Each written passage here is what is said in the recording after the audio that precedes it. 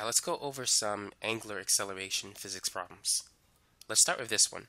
A wheel speeds up to 30 radians per second from rest in 5 seconds. What is the average angular acceleration of the wheel? So what equation do we need to calculate the average angular acceleration? The average angular acceleration is equal to the change in the angular velocity divided by the change in time. So let's make a list of what we have. The initial angular speed is 0 because it speeds up from rest. The final angular speed is 30 radians per second. And the change in time is 5 seconds. So we have a change of angular speed of 30 radians per second. And we're going to divide it by 5 seconds. So 30 divided by 5 is 6. So the average angular acceleration is 6 radians per second squared. So this is the answer to the first problem. Number 2. A disk slows down from 85 radians per second to 25 radians per second in 4 seconds. What is the average angular acceleration of the disk? So let's make a list of what we know. The initial angular speed is 85 radians per second. The final angular speed is 25 radians per second. And the change in time is 4 seconds. So we need to use the same formula. So average acceleration is equal to the change in the angular velocity divided by the change in time. So that's going to be 25 minus 85 divided by 4. 25 minus 85 is negative 60. And if we divide that by 4, this will give us negative 15 radians per second squared. So what does the negative sign tells us about the angular acceleration? The reason why it's negative is because the disk is slowing down. Now this leads to a question. If the angular acceleration can be negative, can the angular velocity be negative? And what does that mean in terms of a spinning disk? So the disk can spin in 2 ways. It could spin in a clockwise direction, or it could spin in a counterclockwise direction. We're going to assign a positive value to the counterclockwise direction, because if you took trig, this would represent an angle of positive 30, and this would represent an angle of negative 30. So keeping with that, we're going to say that a counterclockwise rotation will be positive and a clockwise rotation will be negative. So therefore, the angular speed or angular velocity will be positive when moving in the counterclockwise direction and negative when moving in the clockwise direction. So for our example, at one point, let's say at point A, the disk is spinning with an angular velocity of positive 85 radians per second. And then after some time has elapsed, the disk is now moving with an angular velocity of positive 25 in the counterclockwise direction. Now, because it's slowing down, that means that the angular acceleration has to be negative, which means the angular acceleration is in the opposite direction, since it's negative 15 radians per second squared.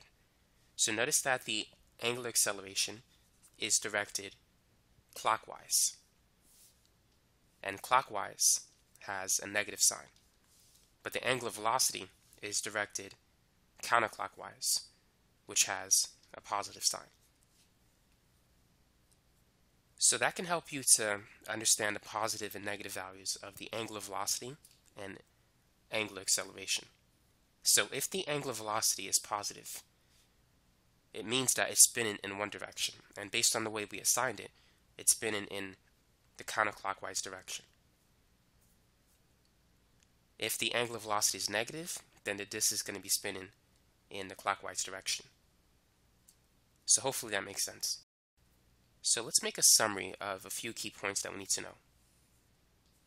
So if omega is positive, and if alpha is positive, that is, if they're both directed in the counterclockwise direction, if they both have the same sign, the disk will speed up. It's going to spin faster and faster. In our last example, we see that the angular velocity, omega, had a positive sign. It was moving in the counterclockwise direction. But alpha, the angular acceleration, was negative, which means it was directed in the clockwise direction. Now, because these two are directed in opposite directions, the disk is going to slow down. So anytime omega and alpha share the same sign, if they're both positive or both negative, the disk will speed up. If omega and alpha contain opposite signs, be it positive and negative or negative and positive, then the disk will slow down. Number 3, a disk with a diameter of 30 centimeters spins at a constant rate of 40 radians per second. What is the linear velocity of a point at the edge of the disk? And what is the radial acceleration of the disk? So let's say this is the disk, and the diameter is 30 centimeters, which means the radius is half of 30, so that's going to be 15 centimeters. Now we're concerned about a point at the edge of a disk, so it's 15 centimeters from the center. How can we find the linear velocity of that point? Linear velocity is equal to omega times r. And we have omega, the angular speed. That's 40 radians per second. And then if we multiply it by the radius, which is 15 centimeters, but we got to convert that to meters, and we could do that by dividing it by 100, this is going to be 0.15 meters, which I like to think of it as 0.15 meters per radian. So it's 40 times 0.15, so the linear velocity is 6 meters per second. So now that we have the linear velocity, how can we calculate the radial acceleration of the disk? So let's say if the point is now located at this position, the radial acceleration is the same as the centripetal acceleration. It always points towards the center of the circle. The centripetal acceleration, you can calculate it using this equation, v squared divided by r. So it's 6 squared divided by the radius of 0.15. 6 squared is 36, and 36 divided by 0.15 is 240. So it's 240 meters per second squared. Now let's move on to number 4.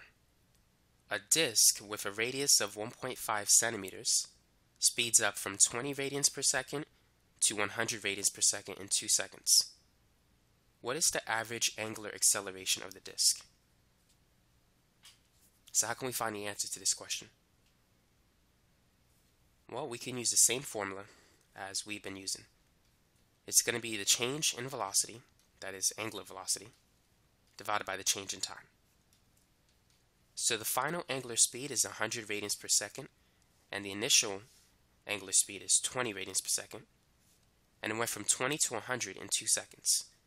So 100 minus 20 is 80, so that's the change in angular speed divided by 2 seconds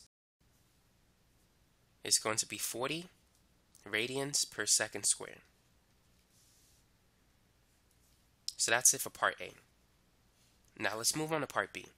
What is the centripetal acceleration of a point at the edge of the disk when the angular speed is 60 radians per second? So if the point is at the edge of the disk, that means that it's 1.5 centimeters from the center of the circle. So we can use a radius of 1.5 centimeters. So how can we calculate the centripetal acceleration, also known as the radial acceleration? The The centripetal acceleration is v squared over r, and v is omega times r. So this is omega squared times r squared, which is r times r. And so we can use this equation. It's going to be omega squared times the radius. So we're using an angular speed of 60. We can't use 20 or 100 because the angular speed is not constant. So we're using the average angular speed. So it's going to be 60 squared times the radius, which is 1.5 centimeters. But if we divide that by 100, that's 0.015 meters. 60 squared is 3600 times 0.015. So the centripetal acceleration is 54 meters per second squared. Now, how can we find the answer to part C? What is the net acceleration of the point in part B? Well, let's draw a picture. So let's get rid of most of the stuff that we have here.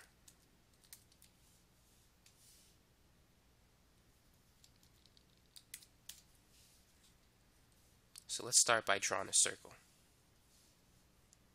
Now let's say the point is currently at that position. At that point, there is an upward centripetal acceleration that points towards the center of the circle.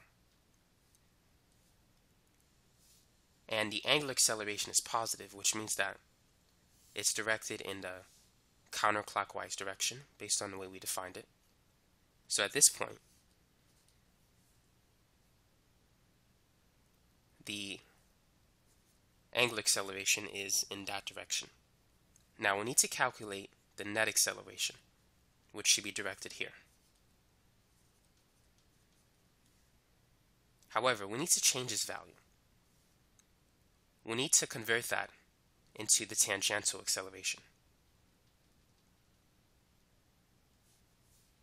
To find the tangential acceleration, it's equal to the angular acceleration times r. So the angular acceleration is 40 radians per second squared. And the radius is 0.015 meters. So 40 times 0.015. The tangential acceleration is pretty small. It's only 0.6 meters per second squared. So here we have the tangential acceleration, and now we need to use it to calculate the net acceleration. So the net acceleration is the vector sum of these two. So if you turn it to a right triangle, it will look like this. This is the tangential acceleration, this is the centripetal acceleration, and that's the net acceleration, which is the hypotenuse of the right triangle.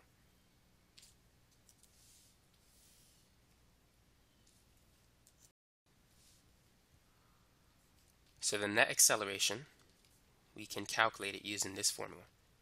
It's going to be the square root of the square of the centripetal acceleration plus the square of the tangential acceleration. So the centripetal acceleration is 54 meters per second squared, and the tangential acceleration is 0.6 squared. So the final answer should be close to 54 because it's much larger than 0.6. So it's going to be about 54.003 meters per second squared. So as the disk increases in speed, the centripetal acceleration becomes more significant and the tangential acceleration becomes negligible. So if the tangential acceleration is held constant, as you increase the speed, the centripetal acceleration greatly increases because it depends on the square of the speed. So if you double the speed, the centripetal acceleration increases by a factor of 4. 2 squared is 4. So at high speeds, the net acceleration is approximately equal to the centripetal acceleration. But at low speeds, and if the object is accelerating quickly, then the net acceleration will be dependent on both. But at very high speeds, this becomes insignificant, so the net acceleration is almost equal to the centripetal acceleration.